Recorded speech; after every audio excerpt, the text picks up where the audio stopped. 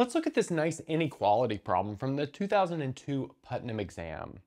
So we'd like to show that for all n bigger than 1, we have 1 over 2n times e is less than 1 over e minus 1 over n to the n power, which in turn is less than 1 over n times e. Now, I'd like to observe that as n approaches infinity, this 1 minus 1 over n to the n power approaches 1 over e. So this stuff in the middle must approach 0. But of course, that's to be expected by the squeeze theorem because everything on the right and the left-hand side also approaches 0. So this can kind of be seen as an argument for this object right here approaching 1 over e. Okay, so let's get to it. So we're going to start by multiplying everything here by e. And in fact, I guess I should say the general strategy that we're going to take here is to continually manipulate this into equivalent inequalities until we get one that is kind of obviously true. So our first manipulation, like I said, will be to multiply by e. That leaves us with 1 over 2n is less than 1 minus e times 1 minus 1 over n to the n, which in turn is less than 1 over n. And then next up, we're going to subtract 1 from, well, all parts of this. That's going to leave us with 1 over 2 times n minus 1 is less than minus e, which is multiplied by 1 minus 1 over n to the n, which in turn is less than 1 over n minus 1. Okay, so now we've got something like that. But next up, I'm going to multiply all parts of this inequality by minus 1, but that's going to switch the order.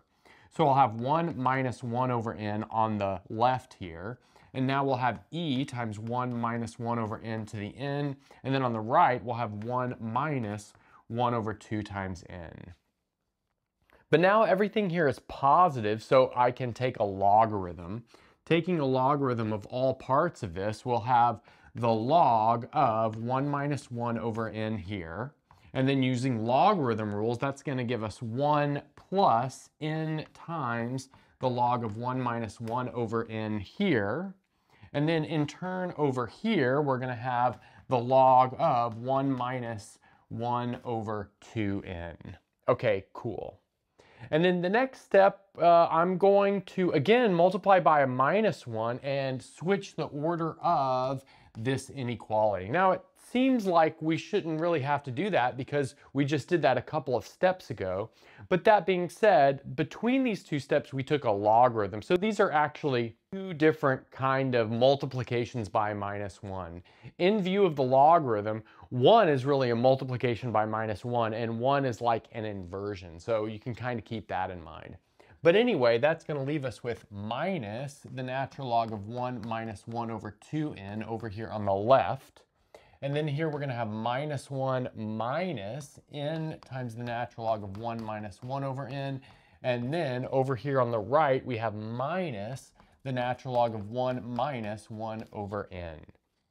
Okay, and then next up, we're going to use an integral representation of this natural log. Observe that we can write this extreme left-hand part as the integral from 0 to 1 over 2 times n of 1 over 1 minus x dx.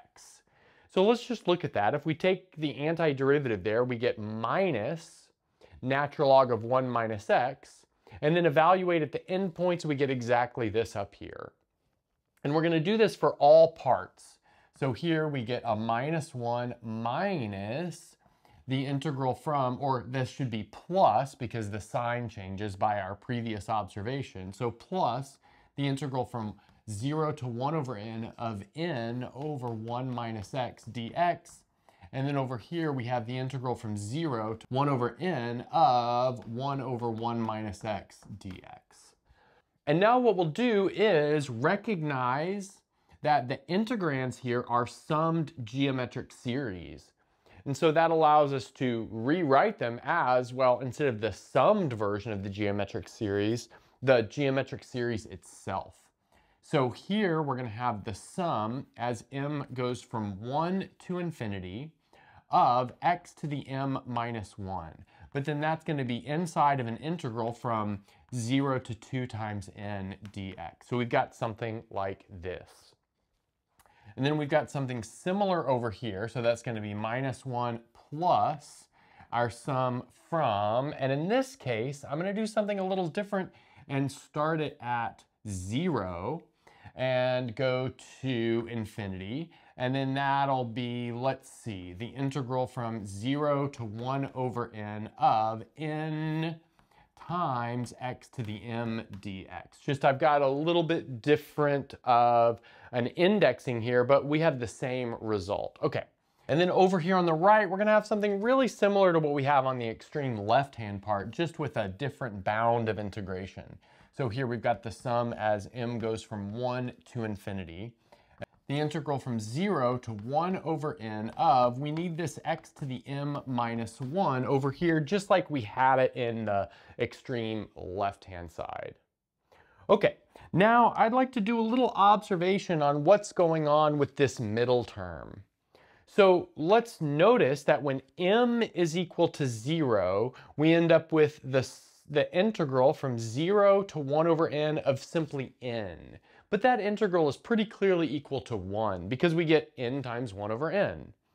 But notice we've got a minus 1 out front added into this. So we can actually take this minus 1 out front added into this and change this 0 to a 1 because it's like canceling out the 0th term.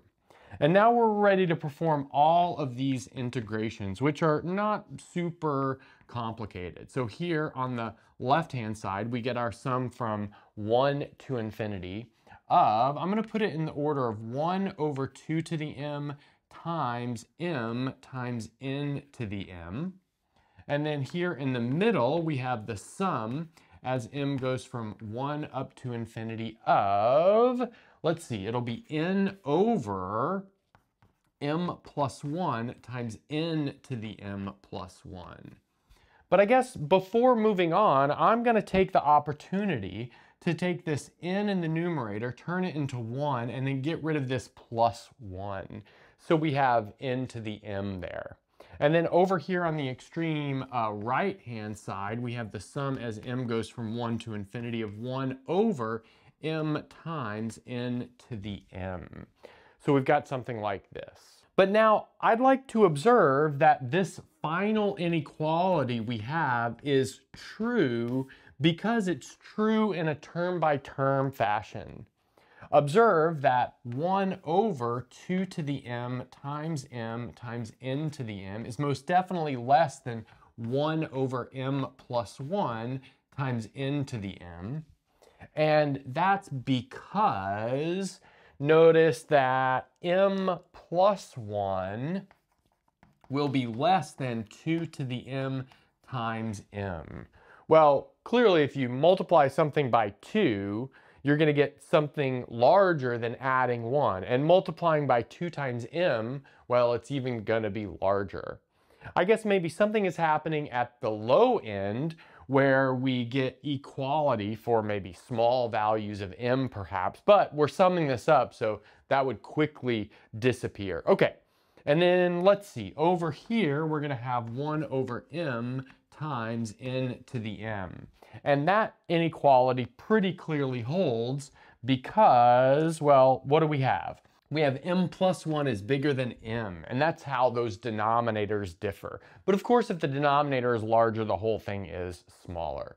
Okay, so look at what we did. We took our original goal inequality, transformed it via, pretty standard calculations to an equivalent inequality, which was true in a term-by-term fashion. But that means that our original inequality, which was our goal, is proved.